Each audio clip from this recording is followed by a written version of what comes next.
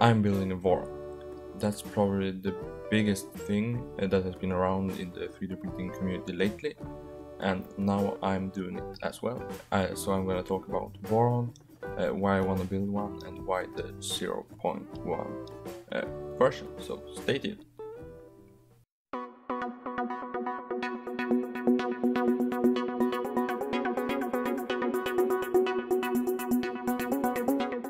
So, why do I want to build my own printer in the first place? Well, for me, the actual building process of building and tuning the printer is actually as fun, if not even better than actually using the printer once it's finished. So that's of course a big part of it, because it's a lot of work and you have to tune and do all that that you might not have to do with an off-the-shelf printer, like an Ender 3 or any of the others out there. So that's really important that you do enjoy that and not find it frustrating or hard, or just want to be finished immediately. Of course I could buy a printer, but if I did that I wouldn't get exactly what I was looking for. I wouldn't get to customize it from the start, but I would have to make changes afterwards that might not really fit, and then I have to kind of work around the things I don't really like about the printer. Because if I'm building my own printer from scratch, I can use the motherboard I want, I can use the other electronic components that I want, and kind of go from my budget, save on things I don't really need that high quality, and then spend more on things that I think are really necessary. And why do I want to build the Voron? I've decided that I want to build a DIY 3D printer that I built myself.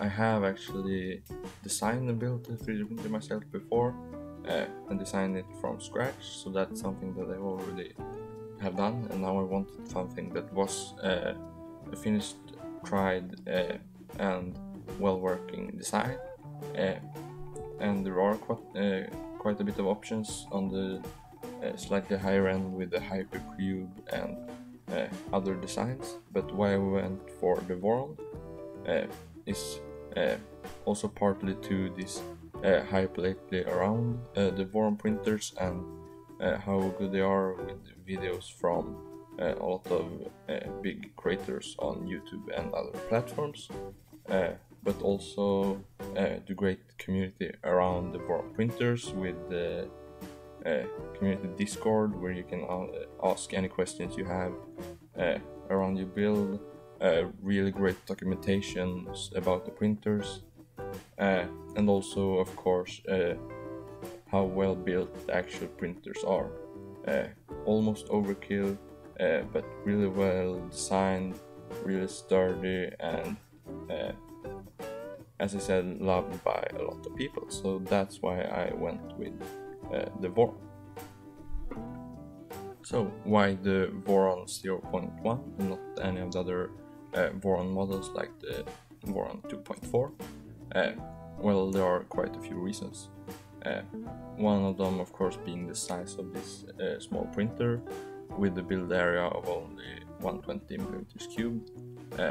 But to be honest, most of your prints actually fit in that small build area, and it's very rarely you need something bigger.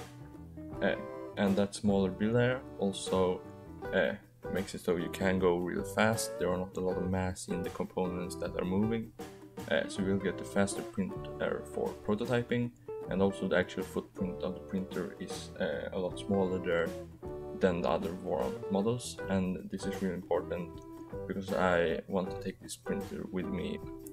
The second thing is, of course, that you don't just want something that is decent, the printer that works well most of the time. You want something that is really good, really reliable, and just works whenever you need it. And that's what the Voron printers are known for. Many people build the Voron printers just because of that they can be a workhorse.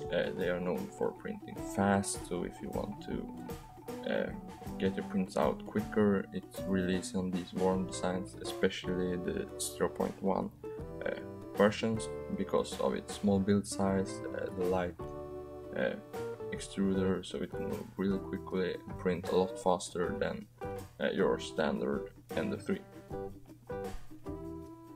So if you want to know some specs about the Voron 0.1 printer, you can of course go to the Voron website, which I will link below, to read more. But some of the basic specs is it's a Cork-Y design run with NEMA 714 stepper motors. So it's the smaller version of the NEMA 17 that is used in most 3D printers. This has a directly driven lead screw for the Z-axis. The 0 version, which was the previous iteration of this machine, had a belt-driven lead screw, but this has a NEMA 17 motor with an integrated lead screw instead. This machine, as I said, has a Cork-Y setup and also a direct drive extruder with the round NEMA 14 pancake stepper motor, so it's really light. The printer runs on Clipper with an SKR E3 V2 motherboard and a Raspberry Pi. So it's the Raspberry Pi 3B, I believe, but you can run it with different Raspberry Pis as well. And also one more reason, of course, is the price of this model. It is the cheapest Voron printer, I think, and I don't have an unlimited budget for this machine, and that's why I also chose the Voron 0.1. So you get the experience from one of the Voron printers without going too big, since I don't need it, and I get a really quick small printer that is easy to take with me.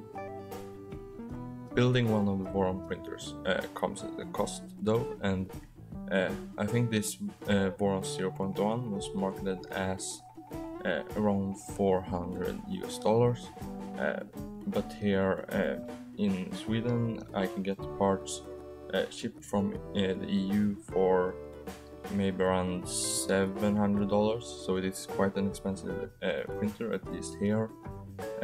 So you have to build everything yourself, assemble it, and it takes a long time. You have to do all the tuning yourself, and even if you have to do all the assembly yourself, it is still a really expensive printer. So of course it's not for everyone. You have to like the process of building the printer, and not only once you have finished it. The printer is also fully enclosed, so there should be no problem printing ABS, printing other higher temperature filaments on this machine, which is something I also want to do. So I am going to build the enclosure for this machine with a top hat as well, so you get the full enclosed build shape. But that's it for this video. Stay tuned for my Voron build in the future of this 0.1 printer. I've started printing all the parts, trying to source out parts. I'm not sure if I'm going to go for the LDO kit or source the parts myself, but that's coming up in the future, and stay tuned for the build.